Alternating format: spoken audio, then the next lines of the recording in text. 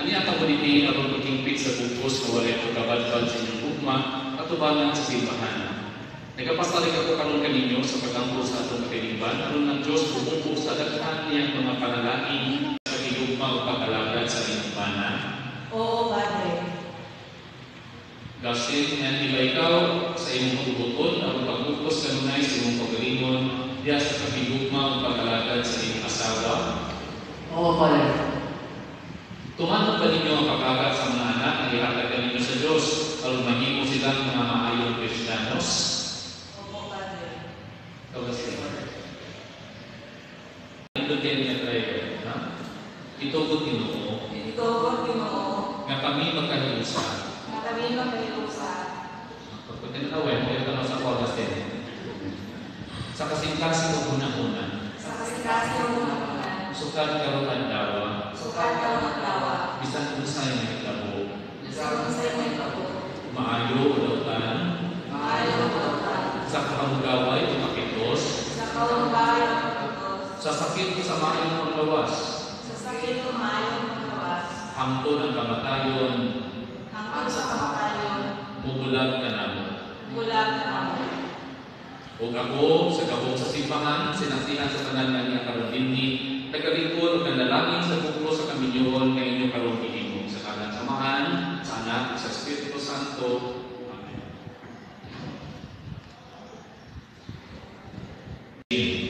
Kini si Gaskin nga niya karon dinhi, tanawar ro. Dawaton ba nimo siya karon? Dawaton ba nimo siya nga iyong bana? Sumala sa lagda sa atong hinahan na Santa Iglesia? Oo, Father. O yun ka ba na iyang asawa? Oo, Father. Dawaton mo ba siya na iyong bana? Oo, Father. Kasi kini si Ellen J. Kanawa. Nga niya karon dinhi. Dawaton ba nimo siya na iyong asawa sumala sa lagda sa atong hinahan Santa Iglesia? Oo, Father. Uyod ka ba ng iyang bana? Oo, Father. Dawaton mo ba siya ng iyong asawa? Oo, Father. O karon sa sunod ka na po. Itugod Ginoo. Diha sa pakigugma sa usa-usa, ug sa pagtinutan mo walay pagtubad. Kini among ipangayo, pinaagi ni Kristo ang among Ginoo.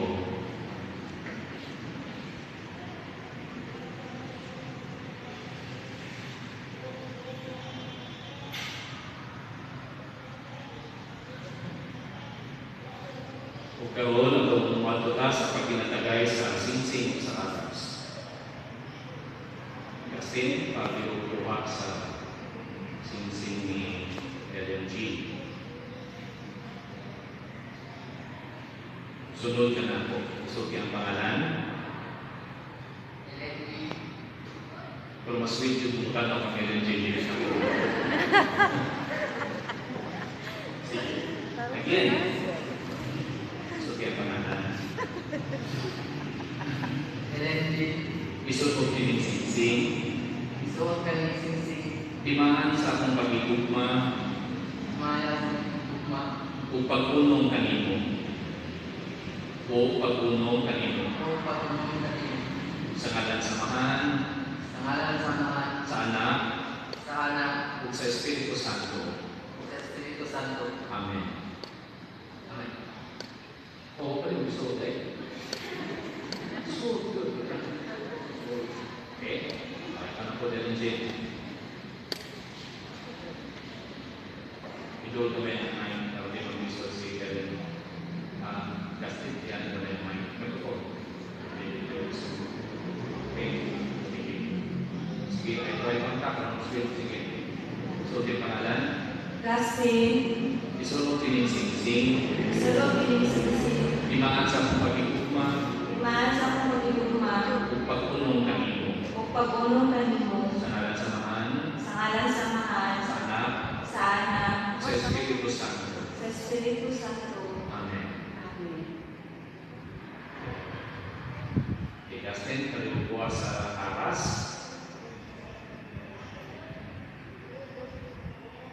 Pinagdagan Ellen G.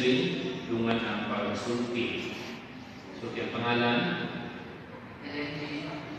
Ako naghahatag kanimo. Niining mga aras. Pasalit sa akong paghalad. Sa akong kaugalingon. Alang sa imong kaayuhan.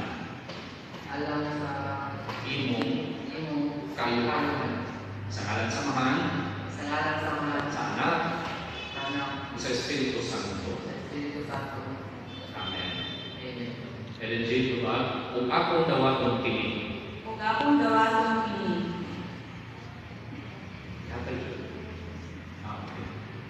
karoon ang itimaan sa pagdawat nato sa bagong kinasal, atong kagaan sila sa usap, ang masipag malakpak.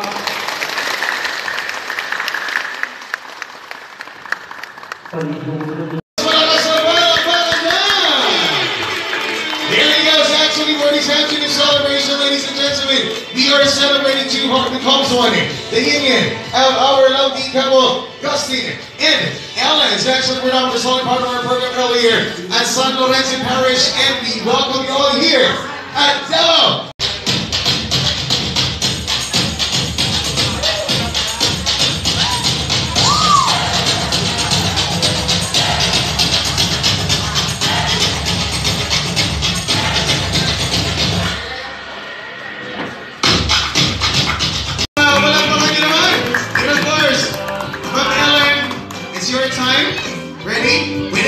Sa iya, pero kailangan bigla ako next.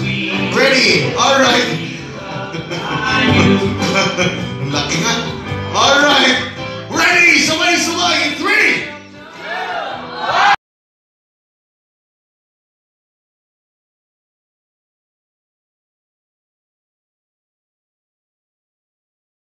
2, and go! Wala bang maalabakan mo doon? Our main exciting ceremony. So, maraming salamat sa pagpunta ninyo sa amin sa Embracing this occasion. So, si Father kanina meron siyang tinatawag na vitamins. So, ang akin ay ingredients how to become a happy married life. Unang-una is tiwala sa isa't isa. So, dapat both of you kailangan meron kayong tiwala sa isa't isa. Second, respeto.